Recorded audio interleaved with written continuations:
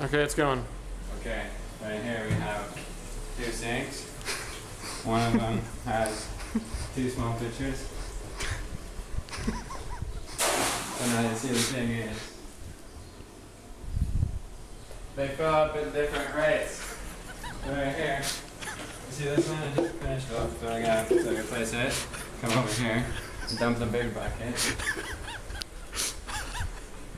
And another problem with this is that the water heater keeps turning off every 62 seconds. So every time we replace the big bucket, I have to push the button to turn it back on again. And then switch the bucket. So Let's remind everyone that this is 1 hour before the baptism. And that's how far up we've gotten. But you see, like right here, this one is pretty close to being done, right?